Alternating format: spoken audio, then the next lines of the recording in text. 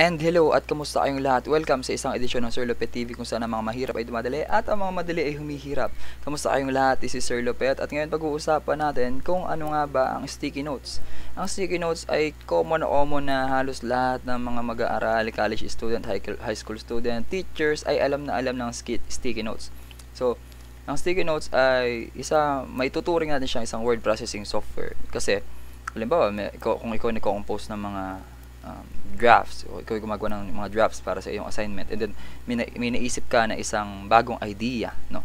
At gusto mo yung ma-type ng mabilisan. So, kung meron kang laptop, computer, kung meron kang desktop, so, ang easy access, ang pinakamadaling paraan para ma-draft mo yon without opening any Microsoft Word, Excel, or PowerPoint, or anumang word processing software ay pinakamabilis by using the sticky notes. So, yung mga common na most mga Windows na operating system ng ating mga computer ay merong sticky notes na built-in, no? So, paano natin makikita yon? So, tatype lang natin dito sa ating start button, no? So, search nyo lang dyan yung sticky notes. Okay? So, dito sa case ko, gagamit muna ako nung built-in na nandito, yung sticky notes na simple lang. So, sabi dito, create short handwritten or text notes. Okay? So, kapag kinlik ko ito ang itsura niya. So, bago natin siya explore, tignan muna natin. So, ito ang sticky note. So, meron tayong mga terms dito. When I say drag, so, pag sinabing drag, ito, from this place, idadrag ko siya using the left click. And then, gagalawin ko yung mouse. And then, mapupunta siya kung saan ko man gusto. So, drag po ang tawag dyan. Okay. So, yung process na yan. Okay. Next, tignan po natin to bago natin ang galawin itong mga options niya, no? So, ito pong sticky note, kapag ito po ay na-drag ko, okay, dyan, pwede ko siyang maitago hanggang dito, for example. Hanggang dun sa part na pwede pa siyang magalaw, no? So, ang part po ng sticky note na pwede nating ma-drag ay itong part na to, itong taas na to. Okay? Hindi po tayo pwede mag-drag dito sa ilalim. Okay? Hindi pwede. So, itong part lang po na taas. Okay? Now, for example, lalagyan natin siya dito. Mapapansin niyo po, pag pumunta tayo dito sa edge niya, ayan, yung cursor, tinapatan sa edge, no? May lumalabas na arrow. Ibig sabihin yan po yung tinatawag na collapse arrow. So, invento. Yan. Ibig sabihin, stretch points po yan, no? Mga stretchable edges yan. Ibig sabihin, pwede po natin yung stretch papunta sa kanan. Ayan. Ayan. Okay? And then, balik sa simula. And then, pwede rin itong baba. Paganyan. Okay? Now, ito po ang pinakamaliit na pwedeng maging size ng isang sticky note. Ayan. So, pwede siyang maging ganyan kalaki. Okay? Next. Susunod po natin gagawin. Napapansin niyo po dito sa kanto niya, sa corner niya, merong parang mga tuldok-tuldok dyan. Ibig pong sabihin yan, pwede natin siyang i-stretch. Yan. So, sa paraan na stretch na to, nagagalaw pareho yung length tsaka yung width tsaka height niya. Pareho po. Ayan. Nagagalaw pareho. So, pwede mong punuin yung buong screen. Ayan. Sakit sa mata. Okay. Yan. So, remember, kapag ganito, yan ay lateral lang, horizontal lang yung stretch niya. Kapag ganito, yan, pababa. So, napakalaki na application itong stretch dahil magagamit mo yan sa mga windows ng iyong computer, no? Yung sa mga windows niya. Okay. Now, for example, gamitin natin ito. Okay.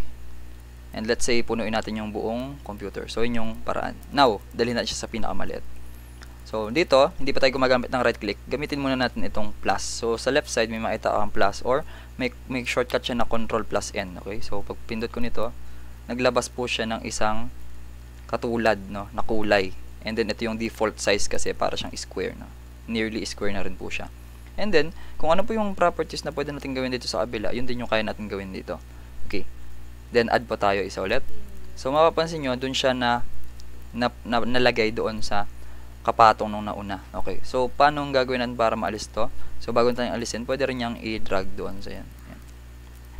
Saan man natin gustuhin, pwede yan. Now, pwede natin ipindutin tong close or control plus D to delete. So, pwede rin i-close lang yan. Okay. Okay, and then close down ulit to. So, na-explore na natin yung gamit niyan. So, pwede tayong mag-add ng mag-add. So, 1, 2, 3, 4, 5, 6, 7, 8, 9. Diba? Ang dami. So, madaming notes yan. Okay. Yan yung application ng ating sticky notes. So, napaka dami mong pwedeng malagyan dyan. Especially kung yung pinag-uusapan ay mga important matters, no? Kung about sa subjects nyo. Yan. So, para siya ay maging customized, syempre, meron siyang color schemes. No? May color schemes. Lagyan natin ng kulay. So, para magkaroon ng kulay, pindutin natin yung right click. Yung right click po ay pipindutin nyo dito sa loob, no? Huwag po dito sa taas. Dito sa, yan, sa may nagbi-blink na cursor. Yan.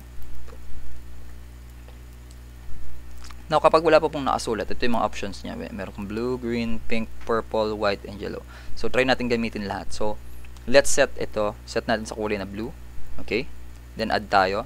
Mapapansin nyo, pag nag-add tayo, same color lang. So, gawin natin. Palitan naman natin siya ng green.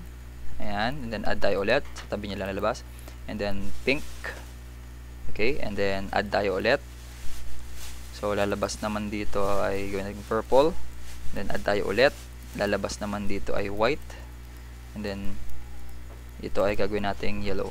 So, napapansin nyo po, ilang kulay lang ang merong available dito. So, 1, 2, 3, 4, 5, 6. So, 6 colors po ang available dito sa basic sticky notes po na naka-install sa ating computer. Okay.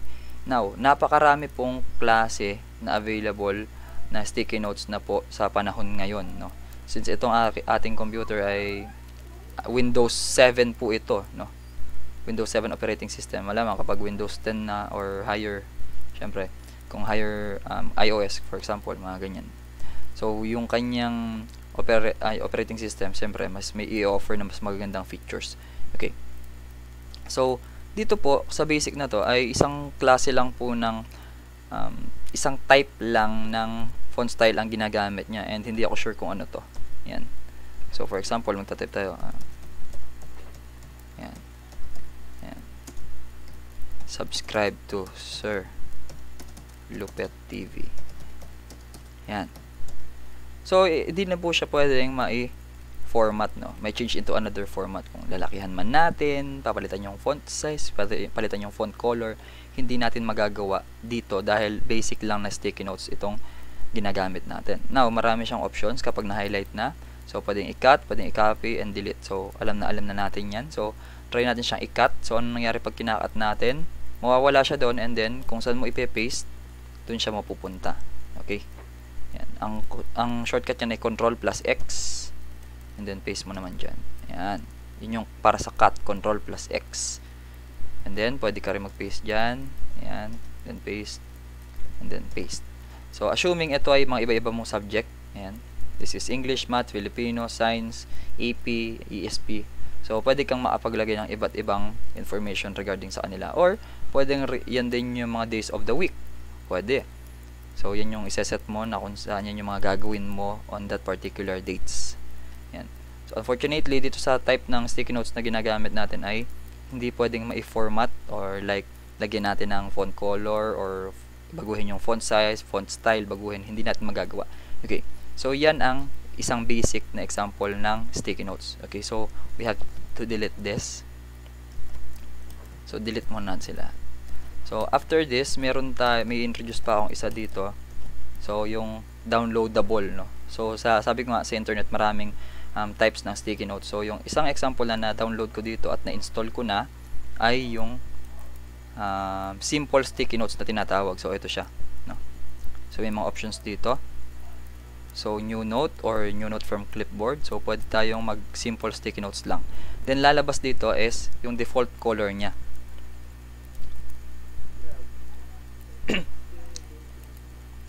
So, new note or Alt-N. So, ito po ilalabas. So, ang default color niya po ay yellow. So, balikan natin. Tignan natin yung features niya. So, ang kagandahan nito, tingnan nyo, meron na siya agad date na lumalabas. No? So, new note today, 9:04 PM. So, may oras. And then, pwede kong ilagay ulit. So, makikita nyo, meron na siyang snap. No? Nag-i-snap na siya. Ibig sabihin, naglalak siya dun sa edge. Ayan, no? Ayan. Kumakagat. Ayan, nag-i-snap. Now, yung features ng stretch, nandyan pa rin. Pwede nating punuin yung buong screen. Okay? So, nandyan pa rin. And then, yung pinakamaliit na size na possible ay ganito. Ayan. Ayan. So, para ano siya, mas convenient siyang gamitin, no? Okay, so, nandyan na siya. So, for example, ganito lang muna kalaki. Now, sa lahat po ng mga gagawin natin, napaka-crucial kapag nakikita natin itong tatlong tuldok na to. Kasi ibig sabihin yan yung menu or yung options, no? So, typically, kapag pinindot mo to, close yan, no? Or i-hide lang muna natin. Yan, hide lang daw siya. Pero still, nandito pa rin siya sa ating task. Ito. Yan, okay? So, given na nandito na tayo, i-right click natin. So, dito, compared dun sa kaninang sticky notes na ginamit natin, napakarami niyang options, no? So, pag ni-right click ko ito, ayan, ang dami, di ba? So, para talaga siyang isang word processing software na parang Microsoft Word na rin or WPS Word. Okay. So, dito muna tayo sa kanyang menu. Menu.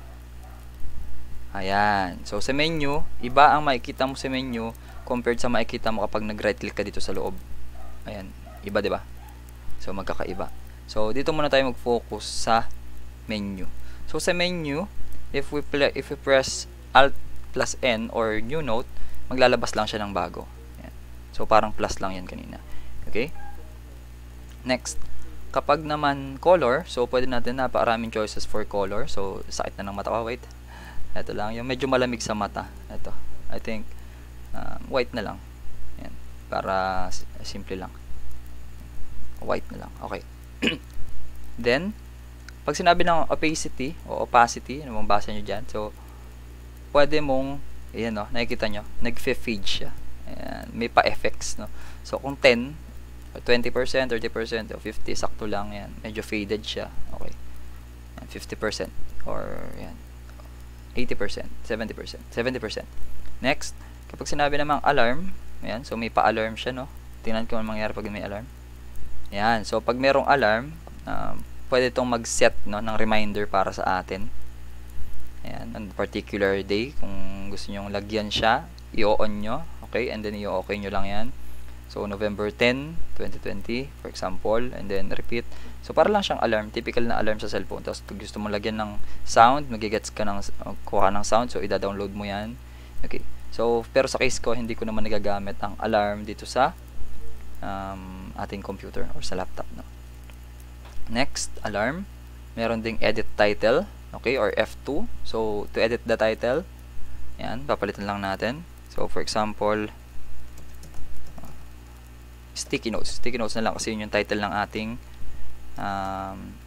video tutorial. Sticky notes tutorial. Yan. Sticky notes tutorial. Okay? Ayun. So, nabago na siya. Yun lang naman yun. And then, starred. Ibig sabihin ng starred ay, yan. Parang ibig sabihin ng starred yan, parang favorite mo yan. Yan. So, kung makagawa ka man ng maraming sticky notes, ng maraming mga notes, so ito ay starred. Ibig sabihin yan ay parang favorite mo na yung nakasulat dyan. Yan. So, pwede mo rin i-remove yung starred by just clicking it again. Now, meron tayong duplicate. So, pag sinabing duplicate, yan, lalabas lang siya, magkakaroon lang ng copy, no? So, for example, meron tayong ilalagay na content dito. Halimbawa, lagyan natin yan. So, kung ganito, gagawin ko is duplicate ko lang siya. Duplicate ko. So, we have yan. So, pareho, nagkaroon ng copy na lumabas. Okay? So, burahin ko pa ulit muna. And then, after duplicate, meron din tayong locate in Explorer. I think this will didiretso to. Ayan. So, dumiretso siya sa ating tinatawag na File Explorer. So, hinahanap niya, no? Yan. So, ito, parang ano to, isang shortcut para mahanap mo yung mga existing notes mo kung saan siya nasa-save. Yan. Okay? Next, meron din tayo ditong always on top. Yan. Meron din tayong lock note. Ano ibig sabihin kapag naka-lock ang note? Ibig sabihin yan, hindi tayo pwedeng mag-type kahit anong gawin ko. So, at the moment, nagtatype ako pero hindi ko magawa dahil naka-lock ang note. Okay? So, Alt-L para mawala yung lock. Yan, pwede na ako mag-type. Okay? Next, minimize. So, yan, kapag naka-minimize, ganyan ang itsura niya. Then, pindutin ko lang to, maximize. Okay? And then, hide, pwede rin. Alt F4 para i-hide or pindutin lang din yung close. And then, move to. So, pagka move to, pwede natin siyang i-move sa new notebook. Ayan. So, para siyang notebook. So, magsasama-sama sila. Lahat ng sticky notes will be placed in a notebook. Ayan. Parang compilation ang mangyayari. And then, delete note, syempre kung gusto mong burahin. Now, punta na tayo dun sa kanyang formatting. So, lagyan natin ng title. For example, the title is Today. Ayan, today lang. Ayan. Na mapapansin nyo na dito, pag ni-right click natin dito, marami na. So, may mga undo, Control plus Z, paste, paste without formatting, select all. Pag select all, yan, highlight silang lahat. Okay? Now, pwede ring find and replace. So, yung find and replace, for example, meron tayong word na gustong palitan, no? Yan, kung marami nang nakasulat, pwede yon. Pwede rin tayo mag-insert. So, pwede tayo mag-insert ng date and time, Control D. Ayan, so na-insert ng date and time. Okay? Ano pang pwede natin gawin? Pwede tayo mag-insert ng special characters tulad ng mga ganito. Okay? So, gusto natin lagyan kunwari ng symbol na itong omega, no? Ayan, pwede natin lagyan. Okay? Pwede natin lagyan ng symbol for exponent. Ayan. Pwede natin lagyan yan. Okay, pwede rin lagyan natin mga sign. Greater than or equal to. Ayan.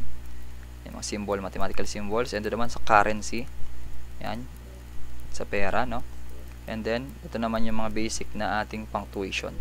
So, yun yung mga special characters na kung saan karamihan dyan ay hindi available sa ating keyboard. Okay? Ano pa? What we have here ay meron pa. So, meron tayong font. Ayan. So, dito pwede nating palitan yung font. Kaso nga lang limited lang siya. So, pag-click natin ng font, ayan. So, ilalabas niya pa yung iba pang pwedeng gamitin na font. Ayan. So, unlike dun sa sticky notes na binigay ko kanina, ay napaka-limited lang ng mga nilagay niyang sticky note, or isa lang ang klase ng font style doon, no? So, dito napakarami. So, lahat ng mga naka-save sa ating system ng computer. So, for example, Control A natin to highlight, select all, and then palitan natin yung font. Yung font niya gawin natin impact kunwari. Ayan. Ayan, impact, and then lagyan natin ng font size mas malaki. Ayan. So 26. Ayan. Okay? So ito yung mga basic formatting, no. And then lagyan natin ng font color. For example, yellow, masakit sa mata. Ito. Ayan. Okay, so parang violet yata yan, ube. And then pwede rin natin lagyan siya ng highlight. Ito, for example, lagyan mo ng highlight na yellow. Ayan. Masakit na ba yung mata nyo? Okay. Ano pa? Now, pwede rin siya maging bold type. Control B. Ayan. So, naka-bold type na po kapag ganyan. Pwede rin siya maging italic. Control plus I. Ayan. Pwede rin siya maging underline. Control plus U. Ayan. Yan yung mga shortcuts, no? And then, pwede rin siya, ano pa pwede, merong strikeout, Control plus T. Ayan. Yung parang merong guhit sa pagitan. Okay? And then, pwedeng list. Kung gusto natin gumawa ng parang meron siyang mga naka-bullets, pwede natin gawin yan. Okay? Like this. Ayan. Yung mga bullets na tinatawag. Pwede rin yung align. Kung gusto mong i-center. Ayan, naka-align center siya. Okay? Line spacing, pwede natin baguhin. 1, 1.5, or 2. Ayan. So, mas makikita nyo yung line spacing kapag meron tayong isa pang word. For example, copy ko lang to and then enter ko siya, paste, and then paste. So, pag binago natin yung line spacing niyan, what will happen is, yan, halimbawa 1.5 at saka 2. Yan, double spacing yung 2 eh. Yan, so yan. Mas nagiging sikit lang siya, mas masikip kapag 1. So, 1.5 and then kapag 2. Ayan. Next, ano pa mga options na meron tayo dito? And then, clear formatting. Pag sinabing clear formatting, tatanggalin natin lahat ng format niya. Ayan. So, babalik dun sa simula, no? Nung sinimulan natin siyang i-type. Ayan. So, ayan po ang overview, no? So, yan ang mga commands na kung saan nakapaloob sa isang basic sticky notes, no? Kung kayo po ay maglalagay o maghahanap pa sa internet, no, maraming mga updated na mga sticky notes na available na kung saan meron pang iba't ibang features, no. Yan. So at the moment, ito po yung kanyang pwedeng gawin and whenever we are using this sticky notes. Ayan. So na-discuss natin to lahat kanina. Okay? So again, this is Sir Lupet. na lagi nagsasabi na pwedeng-pwede kang mag-subscribe, pwedeng-pwede mo rin i-share sa mga classmate mo na nangangailangan ng tulong sa pamamagitan ng sticky notes. Share mo sa kanila at baka maging helpful para sa kanila. And this is Sir Lupet na nagsasabi na sa bawat problema merong solusyon. Dapat tayo ang maging solusyon para iwas konsumisyon. Maraming salamat. Happy Sticky Notes Day sa inyong lahat. Ingat nasan ka man. God bless you. And thank you.